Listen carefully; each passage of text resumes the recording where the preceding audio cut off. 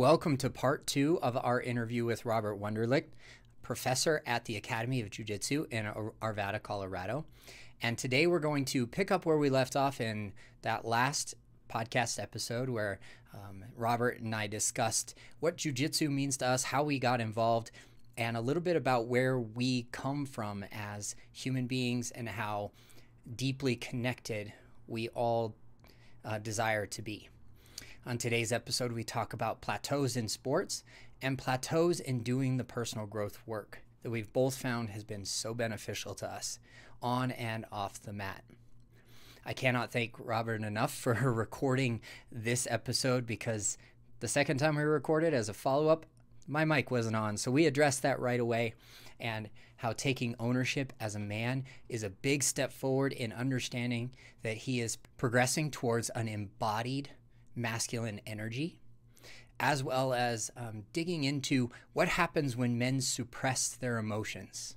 Anger is oftentimes the bodyguard of sadness, and so uncovering what's behind the emotion is a huge step forward in understanding how to embody a healthy masculine energy.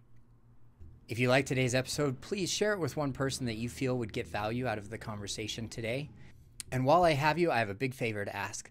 Please head on over to your favorite podcast platform, iTunes or Spotify, and give us a 5-star rating and a written review. That really goes a long way to help us get the message of the Challenger podcast into more people's ears. As you may know, my full-time job is as a strength coach at Fit Life Champions in Denver, Colorado. I've owned my business for the past 10 years now, and we specialize in helping athletes reach their goals quickly and safely. We're offering special programs and discounts for the month of August and September 2021. So if you're looking for an in-home personal trainer in the Denver area or online elite level remote coaching anywhere in the world, please click the link in the show notes below or head on over to fitlifechampions.com and book a complimentary consultation with me today. Without further delay, let's get into today's episode with Robert Wunderlich. Hey everyone, welcome back to the Challenger podcast. It is part 2 of our series, actually part 3, with Robert Wunderlich. We chuckle because the mic was on mute. All right, let me just own it. The mic was on mute. We spent an hour and 8 minutes interviewing a couple weeks ago, and I had to reach out to you and say, Robert, I got to own it. My mic wasn't on. Can we do this again? Absolutely. and I bring that up because it's hard for me to take ownership of mistakes. I think it's difficult for everyone to take ownership of mistakes. And in the continuum of mistakes to make, that's not a big one to make. But I also hate wasting other people's time. Well, one, I don't think it was a waste of time. I think that we both took some value from that conversation, even though it may not be disseminated to everyone else, right? Totally agree. And I think that it's really important that we all understand that, like, when we do make mistakes, when we're not owning up to it and we're, like that nice guy or that, kind of Marlboro man or lone wolf mentality kind of comes into play, it's really wounding ourselves just as much as we're wounding others, right? And it's that little cut. It's that little wound that now we have to go back through. But when we have integrity and we fully live in that integrity and just let it come out and express that to others, I think that it's a beautiful thing. Yeah, that's exactly what came up for me is I would be feeling safer from an egoic stance to just not say anything and just to hide and isolate and not come forward and not confess what was coming up for me. Instead, I chose to say, hey, I got to own it. Would you mind doing it again? When are you free? And we're back here at the Academy of Jiu-Jitsu in Arvada. Mm-hmm. The first time we recorded was over Zoom because it was in November of 2020. And we were right at the peak. I think we were both struggling a little bit with where does jiu-jitsu fit into our lives? Where does business fit into our lives? And here we are, July of 2021, following up. And the reason that this conversation got scheduled again is I reached out over Instagram and was talking about a plateau that I had hit in jiu-jitsu. Mm-hmm. And just by naming it and labeling it and putting it out there to you, somebody that I trust and respect in the jiu-jitsu world, but also in the men's work world, is I gotta label it. As soon as I did, I bust through that plateau. Yeah, it's a recognition that, well, I'm going to say a couple things. One, we need plateaus. They're a necessity, right? Like, an understanding that we are in a plateau is okay. One, it is naming it. It's putting a value on it. It's saying, like, why am I so frustrated about this? Like, man, everyone that I used to be able to tap with this, I'm not tapping anymore. And this part of my game sucks. And that part of my game sucks. Well, the first part is like, why am I saying that about myself? One, that's the story I'm creating. So I'm literally placing myself in that plateau, right? Like, I'm in a plateau. Well, just by the fact of you saying it, then of course you're in a plateau, right? And then just understanding that sometimes the story that we build, and understanding that the story that we build is there, okay? And then also understanding that there's the acceptance of that story. And then also just neurologically, like just brain-wise, like we need plateau, right? We need a time period where there is not much growth, because literally the subconscious is like just trying to put together the puzzle. You know, your subconscious mind it's got these two larger sections of the puzzle, and it's, oh, that doesn't work, right? Oh, that doesn't work. But it's got these major parts, right? And that's like you normally hit this kimura on everybody. And then all of a sudden it just stops working. And then another part of your game stops working. And then you start losing that faith in yourself. And that's when you start to build the story of the plateau, right? And behind the scenes, behind the curtain per se, you know, the 95% of our brain that we aren't conscious of is sitting there, again, trying to put those pieces together. And I'm sure that you've experienced this before, to where like all of a sudden you feel this just amazing leap in your game, right? After a plateau. Why? Because your brain just literally needs to get to a level of saturation. It just needs this piece and it needs that piece. And then finally it's able to put those two large sections together. It shoves it up into the conscious mind, and it's like, oh, and then you have that aha, man, I just got goosebumps thinking about it, right? Like you have that just amazing experience then, right? And then all of a sudden your game's doing this again. And then sooner than later, it's going to get to a point where it might level off a little bit and you're in a quote unquote plateau. Yeah, I agree with that. My mind works overtime to put the pieces of the puzzle together. And as I was preparing for part 2, and then now that we're recording for a third time, I listened to our first conversation twice in that time frame. And you were talking about supporting one another in the jiu-jitsu community. And it takes us reaching out to either from our place, reaching out to somebody else, hey, can I offer you support right now because I care about you? Or me reaching out to you. You're not my professor, but you have impact and influence in my life. So because of our relationship, just happenstance reached out because something resonated with me that you shared or I shared, and on Instagram. And I'm like, hey, Robert, I've hit a plateau, and you just kind of walked me through it. And I chose to reach out for support, because where else is the frustration going to go? It's going to come out sideways. Yeah, absolutely. I mean, we're either going to bypass it or suppress it, right? Yeah, let's talk about those two things, because I didn't expect you to say that, but holy shit, once you did, I'm like, all right, we gotta touch on what is bypassing, and then we'll talk about suppression. It doesn't. It's right here. Or like kind of walking around this big rock that's in our path of like, I see it coming. No, I'm just gonna take this. I know that it's this face staring at you, right? It's like that awkward person that's staring at you that you feel is staring at you, but you don't want to do. Tony Robbins. Right. That you don't want to, like you want to do everything to prevent yourself from looking at it, because then you have to accept what's there. Right? You have to accept that it actually exists. Yeah, so instead of doing that, we bypass it. Yeah. We were just talking about bypassing things that come up in our shadow with positivity. There's such a thing as toxic positivity, and that's certainly bypassing other emotions. Yeah, absolutely. I mean, I think in anything, man, like one of the biggest lessons that I've done in the last year, like that I've gained from the last year of really diving deep into the work, man. And I say capital T, capital W, the work, because it's hard. It's the inner work. It's what we as men really kind of bypass a lot in our lives, right? Yeah, true. And then it comes out later. Yeah, absolutely. And then, so coming to the place where like, what we have to do is really come into anything with intent, right? Like if you're going to drink, it's not just drinking to numb. It's not just drinking to remove yourself from something. It's not to bypass or to numb, right? Hey, I'm accepting the fact that I'm having friends over tonight. We're gonna have a good time. My intent tonight is that I'm gonna allow myself to drink tonight. I'm gonna have a good time, or weed, marijuana, or whatever it may be, right? I think that anything needs to be done with intent. Sure. Right? And including joy, including seeking joy, right? I think that's the difference. Just accepting that joy is there is awesome. Yeah. And also on the flip side of that, accepting that we're in the shit too, right?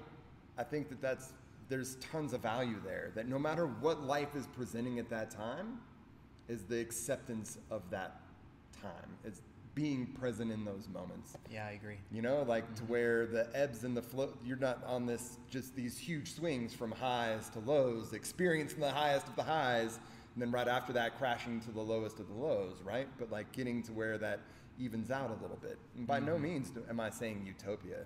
Like honestly, fuck utopia.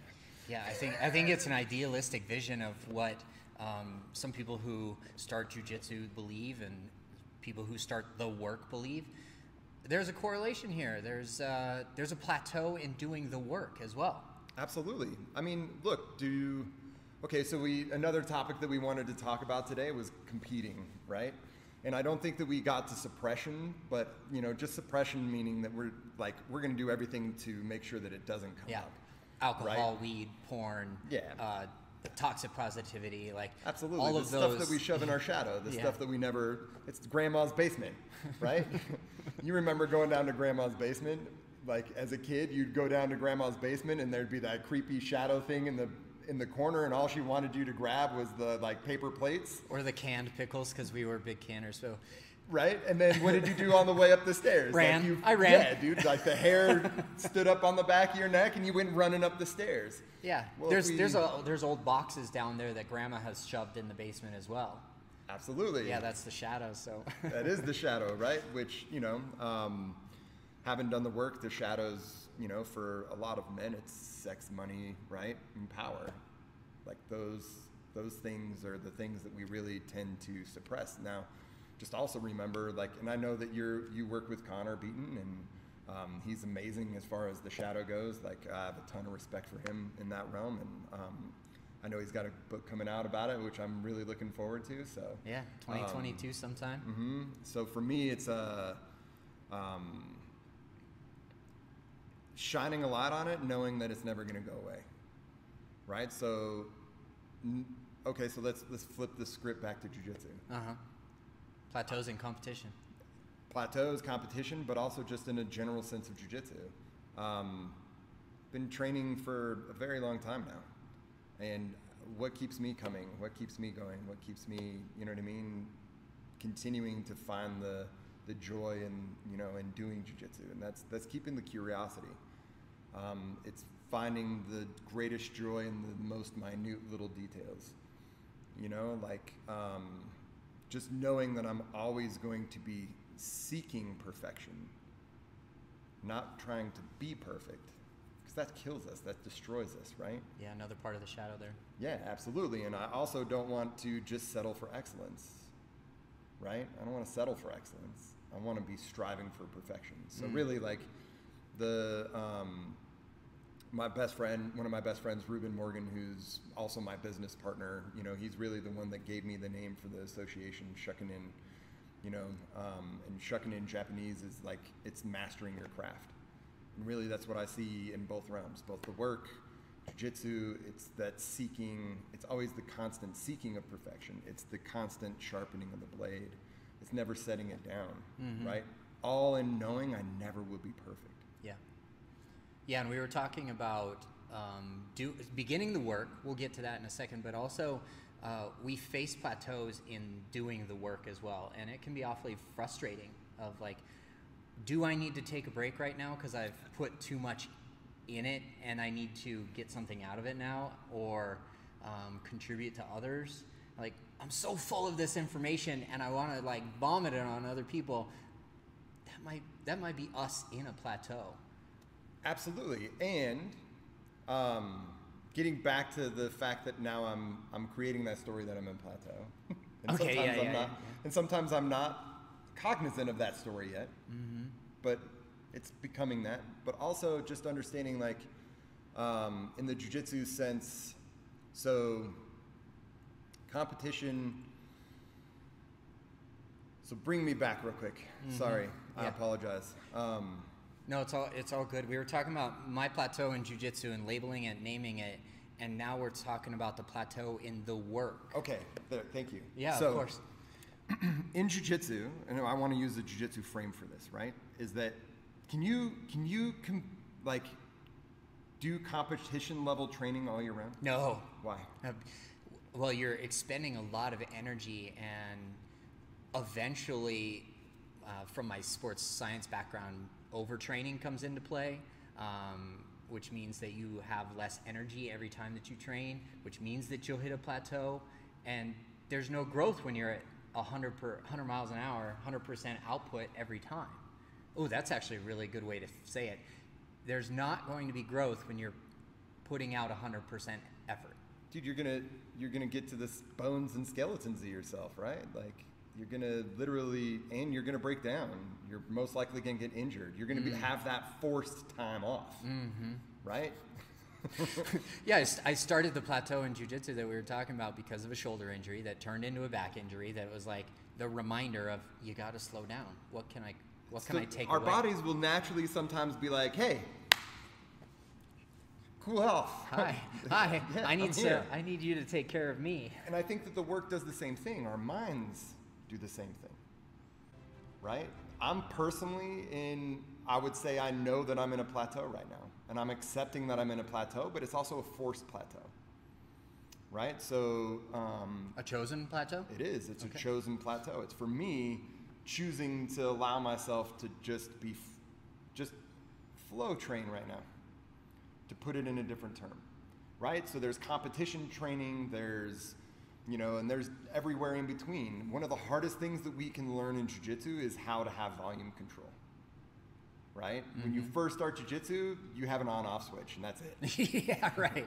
Right? Like, you literally are on or you're off, and there's nothing in between. Mm-hmm. And maybe you get a blue belt and you add a 9 and an 8 on the volume scale.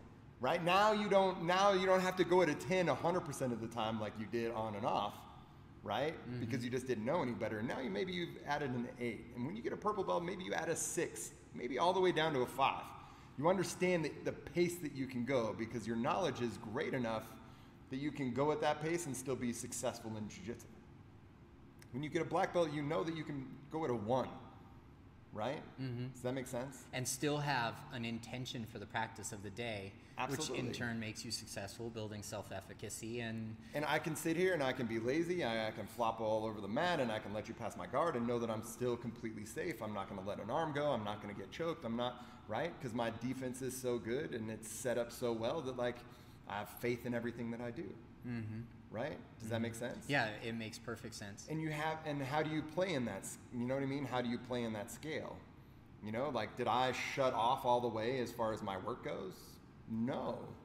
I'm allowing myself to be free in this moment. I'm allowing myself, after doing a ton of work this spring, I had bi-weekly calls with Traver Boehm of, Man and Civilized, or the Uncivilized Nation, and Man and Civilized, the Uncivilized Movement, and started work with Michael Gay doing therapy sessions bi-weekly. And then I did Mike Campbell's Get Your Shit Together course, right? And one of my brothers from the Nation, Traver's Nation, Derek Craig, he was my accountability buddy. And we trudged through this shit together, man. It was rough, you know what I mean? And so the combination of those things, that was a lot of work condensed in that was competition level training. Yeah. For 8, 10, 12 weeks, something like that. And now Like, oh yeah, I gotta remember to allow myself to process. Yeah. Right? I gotta allow myself for some of those things to come up that weren't gonna come up in the intense work. If I train with you and I go 100 miles an hour, am I feeling everything? No. Am I understanding the technique, or am I feeling some of those gaps with athleticism, strength, and power? Yeah.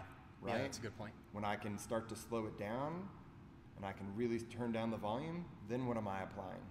Then what am I gaining an understanding of? I'm understanding the gaps. I'm understanding, first I recognize like, oh damn, there is a gap there, right? I can't perform this arm lock if I'm not just like absolutely launching it. Okay, maybe there's a gap in my understanding. Maybe there's a gap in the level, right? That I don't understand exactly how to do this technically sound. Because to me, that's perfect jiu-jitsu. That you know something's coming. You see that it's coming, and I can still do it to you, right? With as little effort as possible. Yeah, I've been the other person in that position many times. You know, I got to spar with our general manager, two-stripe black belt, for the first time in a really long time. You know, I can't attend the advanced classes in the evenings when he's coaching and our instructor. So the first chance that I got, I asked, "Can we spar tonight? Can we compete tonight?" And yeah, he technically, with smooth ability, did what he wanted, and that's a great learning lesson for me. Going up to that skill level of like, I want to get better. I felt myself coming out of the plateau. It wasn't long after you and I discussed the word plateau in jiu-jitsu, and I felt myself coming out of it. And there are a lot of opportunities for us when we take our foot off of the gas pedal to contribute back to our community. Absolutely. I mean, but it also opens up those avenues. Why is that though? Because we're not so consumed with, I got to do this, I'm going to take on this for myself. Okay, well now I'm just full to the brim. And where's that going to go? Is it going to come out through mentorship? Is it going to come out through leadership? Is it going to come out sideways through my emotions because I don't know how to process them? I'm just bypassing and suppressing them. Well, and we end up shitting all over ourselves, and we end up others. Shitting all over everyone else, right? I've chosen to remove the word "should" from my vocabulary. I think that's amazing, man. You know, like I'm someone who cautions the, you know, using the word expectation, right? Like, but most people don't even identify that they're expecting something of themselves.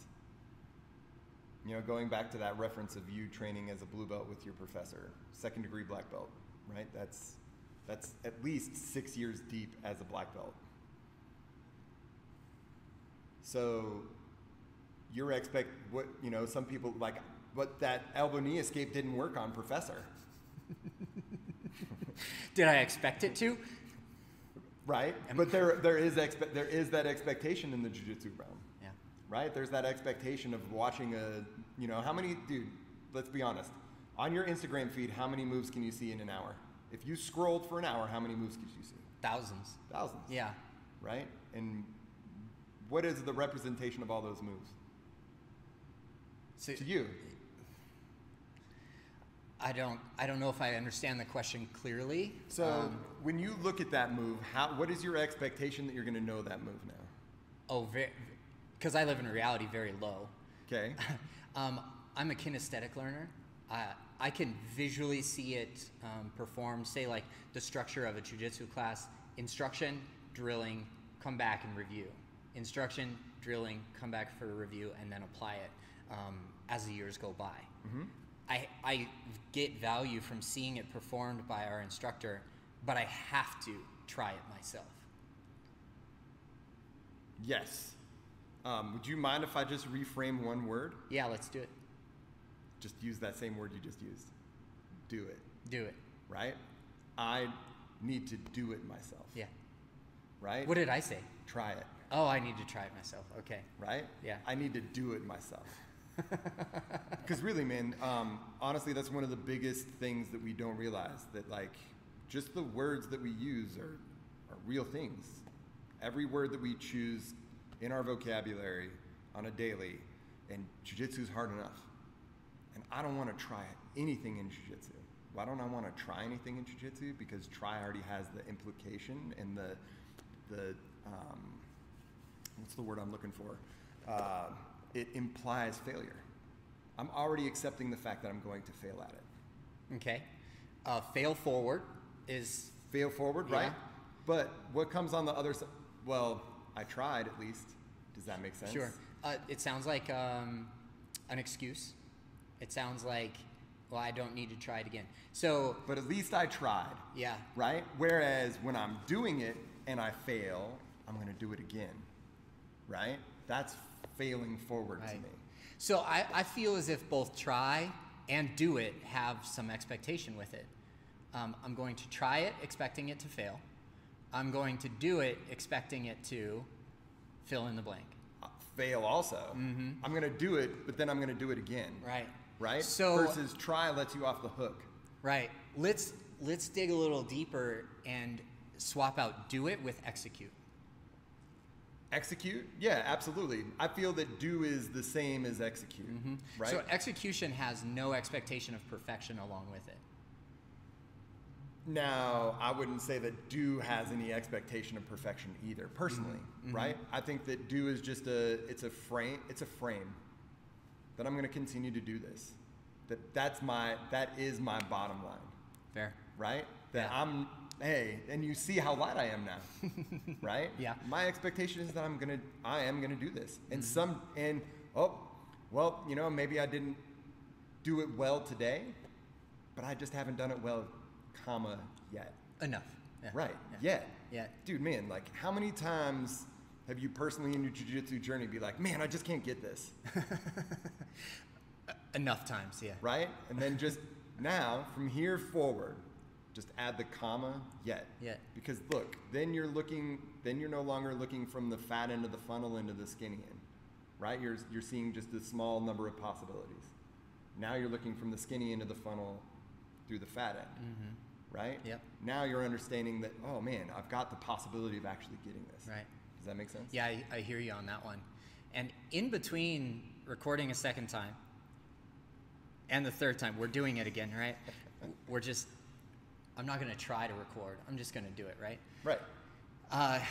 What I didn't know is that we've experienced car accidents that impact our jiu-jitsu journey. And yes. I was sharing a story of a car accident, really minor. I got sideswiped on my way to work. 9 a.m. Monday morning.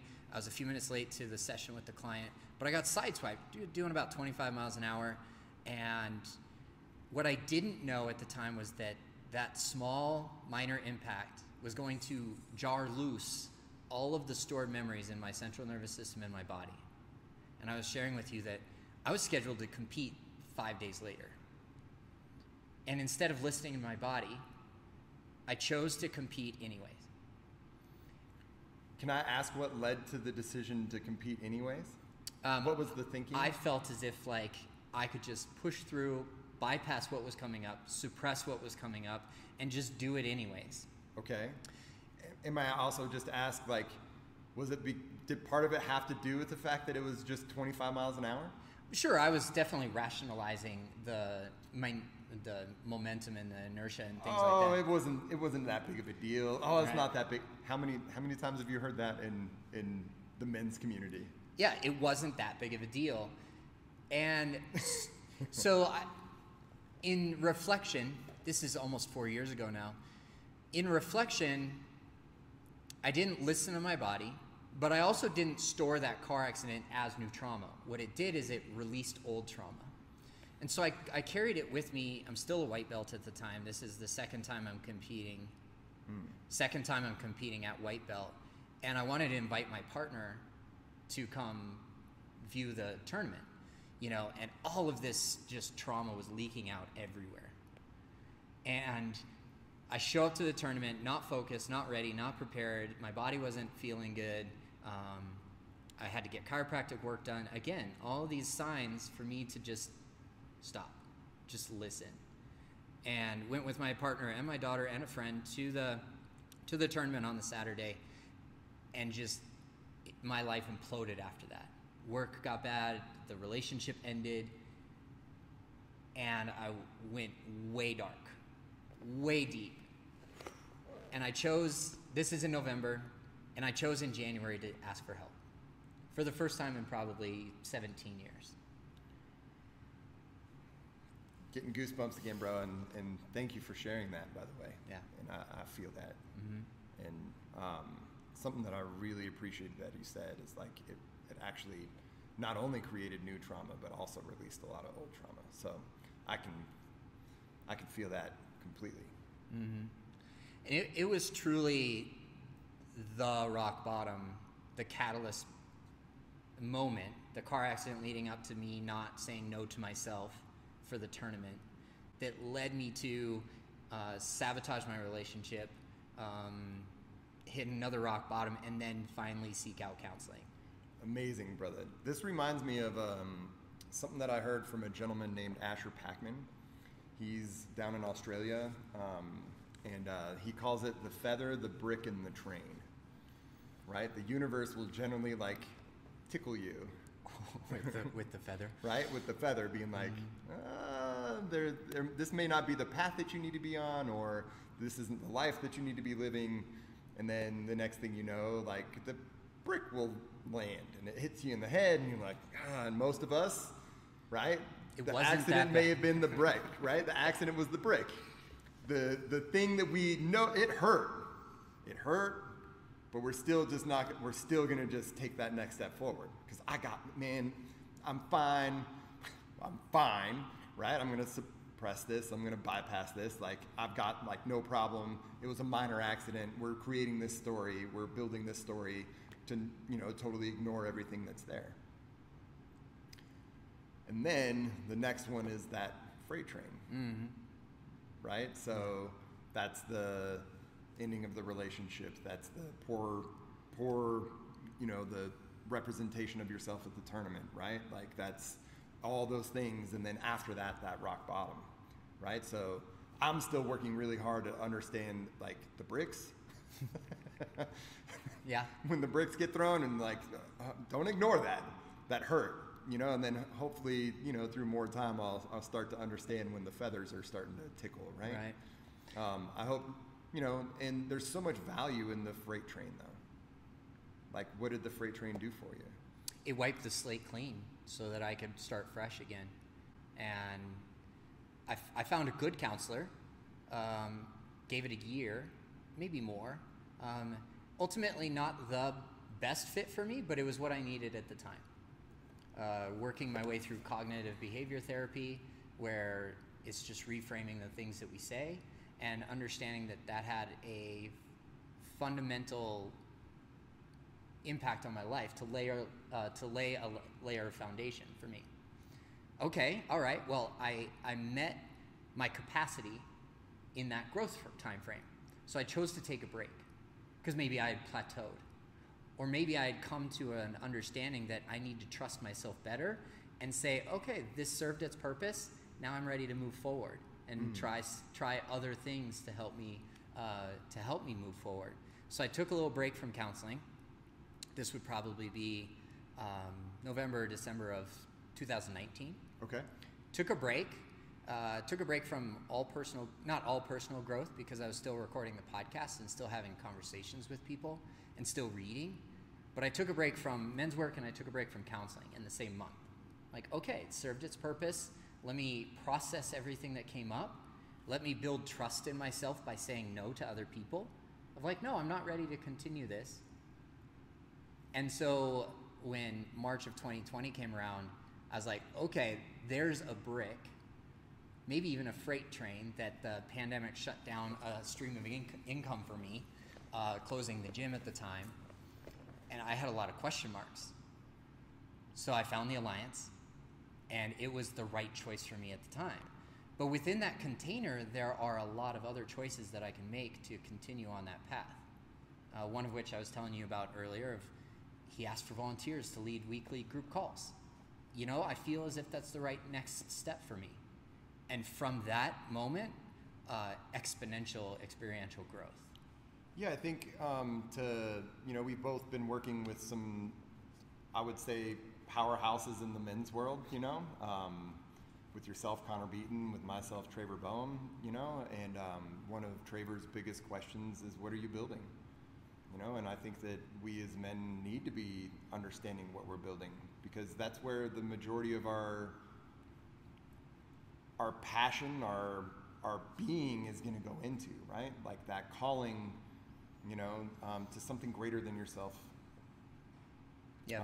But how do you get to something greater than yourself without doing this first? Yeah, very true. Right? Like you have to build some foundational pieces. You have to get to an understanding of what triggers you. What is your past trauma? Like, what's your childhood trauma? What's some other trauma that came up? And dude, that's the shit. That's the stuff that like becomes really, really difficult to wade through. Mm-hmm. Just like jiu-jitsu is really, really difficult, right? Like, and that's, I know that's my calling. That's what I'm building. I'm building an ability to bring all of the versions of Robert together into one, mm-hmm. right? Because before it was I was a professional archaeologist for 20 years. I have a master's degree in anthropology. Like, what do I do with this now? And then there's the second degree black belt Robert, and then there's the outdoorsman, and like, how do I bring all of these things kind of under one roof to like really provide a path to walk, right? Just shining a light, and that's it. I'm not gonna, dude, I tell students this all the time, like in jiu-jitsu, the respect comes naturally, but honestly, the only difference between you and myself as far as on this mat goes is time spent. Mm-hmm.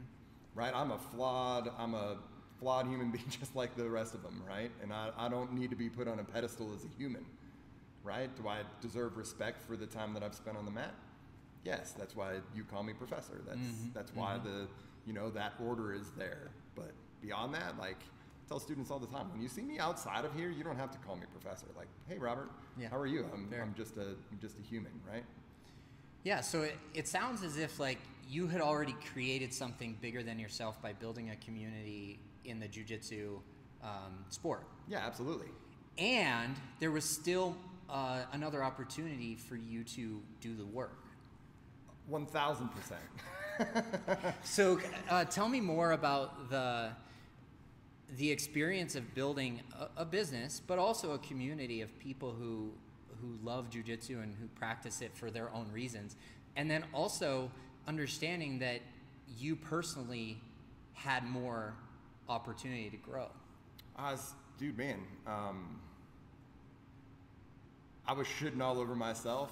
I was like, my relationships with my family, my relationships with students, with other people around me, like, man, I continually had the same cycles. Right? Like, and then I started asking myself, like, why questions, and not the good kind of why questions. Like, why does this work kind of a question? It's more of like, why do I keep failing at this kind of question? Right? To where it becomes a detriment to you when you ask why of yourself. Why can't I get this? Why do I keep struggling with this? Because it's just so open-ended. It gives you no answers. Right? And then you walk on and you try to answer that why, and then the next thing you know, you're right back to where you started again. You fell on your face again. You're standing in the same place you did a week ago. Like, oh man, I just totally yelled at my kids again. Like, again. Mm-hmm. So that makes, and then, okay, with the work started to come the how questions. The where does this come from? Okay, how does this come up for me? What in my past triggers me, right? How, what, where, when, right? When in my past did this happen?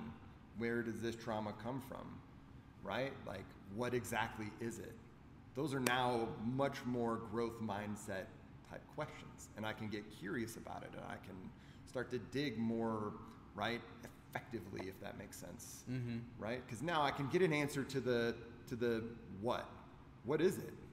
Okay, well then I get to one section of the what and then understand that, like, oh man, there's more to dig there, and that's okay, right? The process is always going to be there. I forget who said it, but it's like we pass through a membrane, right? This isn't something that I've come up with, but like you pass through a membrane, and all that means is like, because you've done the work, and how many times have you gone like, oh man, I just went through this total, like I've totally shifted, I've totally like shed a part of myself, I've killed portion of myself, which is hard as hell, because that portion of yourself got you to where you are. And right? it wants to stick around. Fuck yeah, it as does, badly right? as anything. Yeah. And sometimes that ghost of that thing comes back and haunts you a little bit, and you're like, where are you coming from again? AKA the shadow. Yeah, the shadow, or you know what I mean? Like there's all kinds of things. So bypassing and suppressing, all coming back to remind you. So then you pass through that membrane, and then you just realize there's more shit.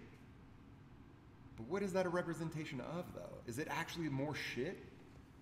Or is it just the fact that you've passed through through a membrane that allows you to take on more?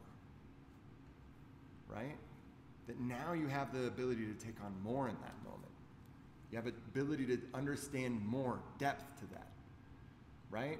To me, getting back to that Instagram feed, man, like, okay, you can watch 100 moves, but the representation of those moves is that person working that move for how many hours? How many reps has that person done that move? Mm-hmm. And it's theirs. They own it. Yeah. And then the ego comes in and says like, oh, I can own that too, without any of the things that person did. Yeah.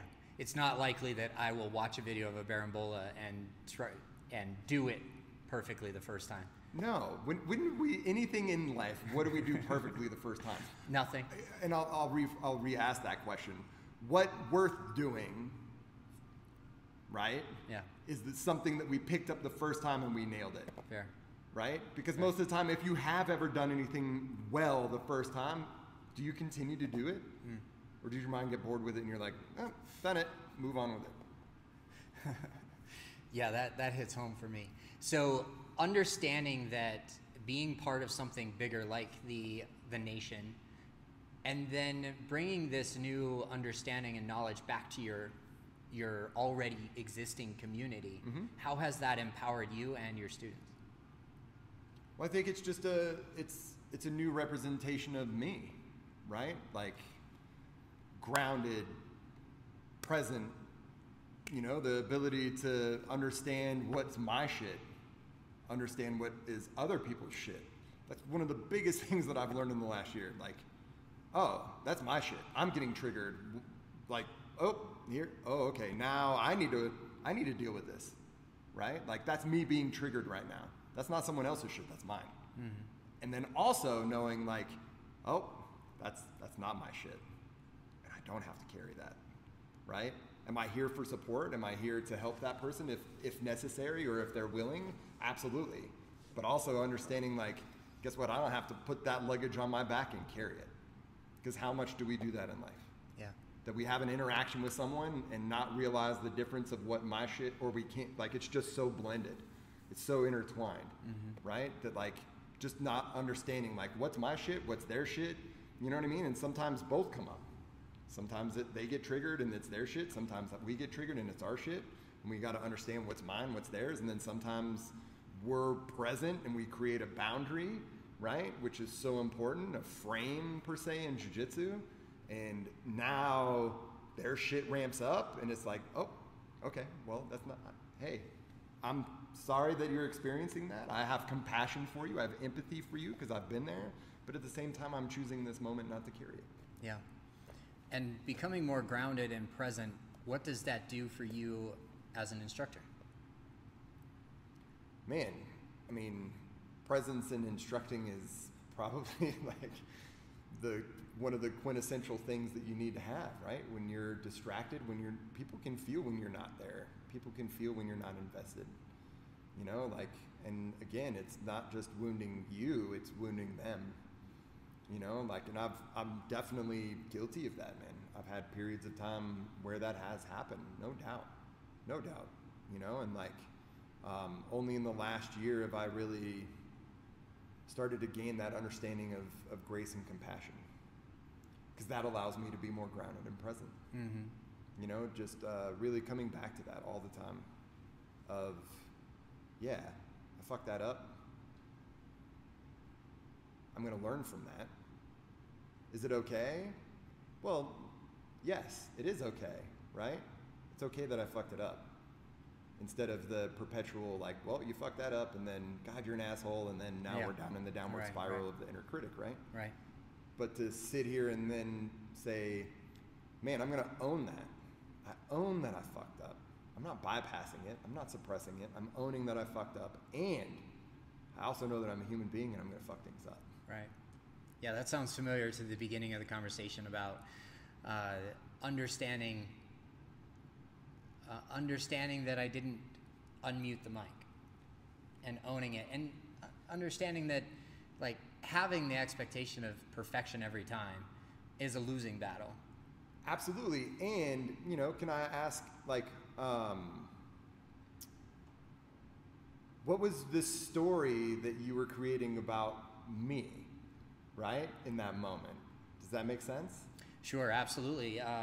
You know, the story that you were a part of was simply just like, he's going to believe that I wasted his time. I'm not going to show up as professional as I want to.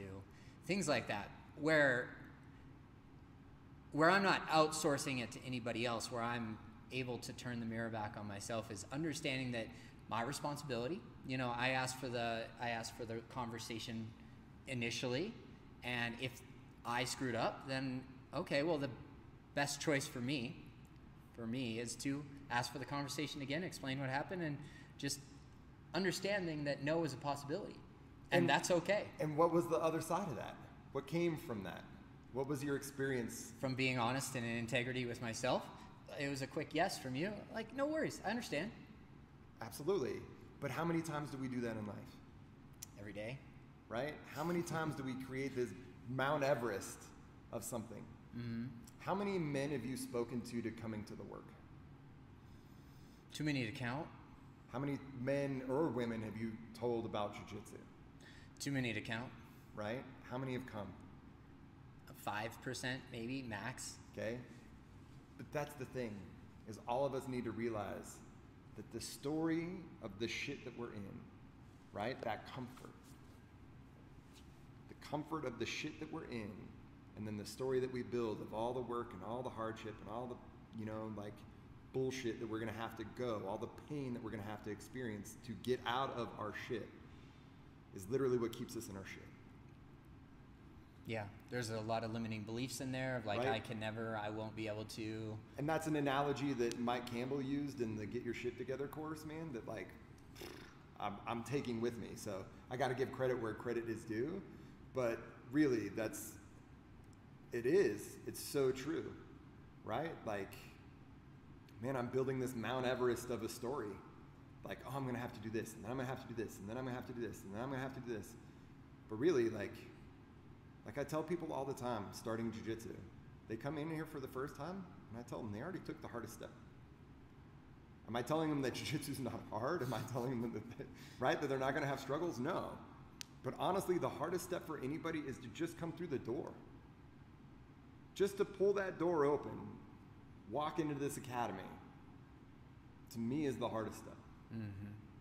Because I know people that literally, I have friends that literally drove to an academy for 2.5 months, almost every week for 2.5 months, would drive to the academy, sit in the parking lot and be like, nope, not today, and then drive home. Right? And then finally they did make that decision, and now they've been training for 5 years, you know? And where else do we see that showing up in our lives?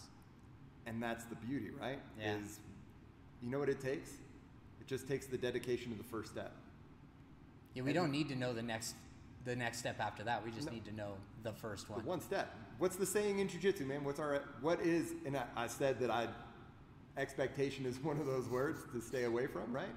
But like, really, healthy expectation is okay. Having an intent with expectation, right?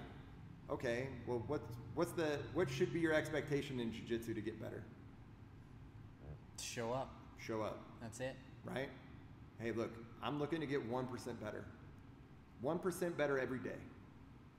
I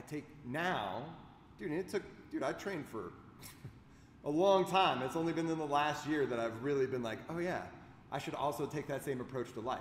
So trust me, it's not like this is something that like I've carried with me my whole life, right? In reality, it's just the understanding that even in this time that I'm giving myself, I'm accepting the fact that I'm allowing myself to be quote unquote in a plateau. In the work is just also understanding like, okay, I'm still waking up every single day knowing that I'm going to get 1% better. Why? How? Not the why, right? But how? How is that expectation valid? Well, it's the choice. It's the choice to do it, right? That's the simple step. I'm choosing to be more aware of my triggers. I'm choosing to be more aware of how I show up in my relationships. I'm choosing to be more aware of my shit and my shadow and, you know what I mean? Like, and those things. And that's just it. I tell people all the time, there's 2 secrets to jiu-jitsu. Perseverance and repetition. They're not hacks, right? There is no shortcut. But what is perseverance? Perseverance is the thing, that little voice in your head, that when you go home and you're exhausted after your day at work, and you see those cold beverages in the fridge, and you hear Netflix calling your name, and you feel that, like, you can literally feel that couch just like, you haven't sat down yet, but you can experience that couch just sucking you into it. And you sit, instead it's perseverance. It's like, nope, grabbing my gi, grabbing my bag, putting it in the car, driving the 10 minutes to the academy. And guess what you're naturally going to get when you get to the academy? You're going to get your reps. And if we're conscious in the daily work, you're naturally going to get your reps. It's not using those things to numb, right? If I'm conscious, if I'm present, then I'm going to naturally get my reps. But that takes perseverance, right?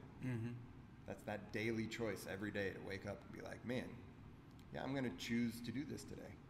Oh, my kid's really triggering me. Oh. A very good reason to go to jiu-jitsu. A very good reason to go to jiu-jitsu or a very good reason to pause and maybe go journal about it. Yeah, or reach out to one of the men in your group. Yeah, absolutely. Like, hey, put a post up on Mighty Networks, like, man, my kid is triggering the hell out of me today in this way. And having 4 other men, come to you and be like, dude, I've experienced the exact same thing. I feel you. I hear you, right? To know that we're not in this stuff alone, right? And that's where that suppression and the numbing normally takes us, is that we feel like we're on our own. And that, for me, was one of the biggest catalysts for change last year, was like, yeah, I can't do this alone. Yeah, very well said. That resonated with me, and I appreciate you sharing that. I think that's my big takeaway from today. Yeah, man, I'm really just trying to, like I said, bring the blend of these things together.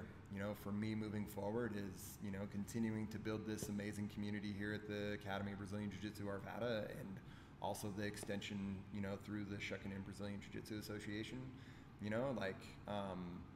just having the ability to let someone find themselves through jiu-jitsu, right? Because really, it's not me. I'm not that egoic, right? Like, it's not me making the change, because reality, like, I can't do jiu-jitsu for you, right? Just like I can't do your life for you. I can't live your life for you. And we can't ignore the contribution that you do have. And that's not, I'm not, right? I'm accepting that contribution, but really that's just the light. Does that make sense? I'm choosing to turn the light on. I'm choosing to shine a light on a path, right? So is that a contribution? Yes. Yeah. But is it mine? That's my ownership of turning the light on. That's what I own. Does that make sense? It does. Right? I'm not walking that path. I've walked my own path. Right? So really bringing those things together, the anthropology background, like having the idea of how we work culturally, what are cultural drivers, what kind of influences that have on us personally, all the way down to the psychology of all those things, right? And then how does that apply in jiu-jitsu? How can we get better through that understanding in jiu-jitsu? And then also, how do we now blend that into how do I get better here within myself? Yeah, I appreciate that a lot. Well, thanks again, Robert. Of course, man. Pleasure having the conversation, and I'm going to stick around for class if that's all right with you. Please do. The challenge we face today is that we are more connected to our devices than we are to ourselves and to one another. We are so distracted by instant gratification and access to information, images, and influence that we are numbed by it. Social media, porn, and dating apps have convinced us that we can have what we want whenever we want it, so we shrink inward. We are putting other people's needs before our own, and that leaves us feeling small and unseen in our partnerships.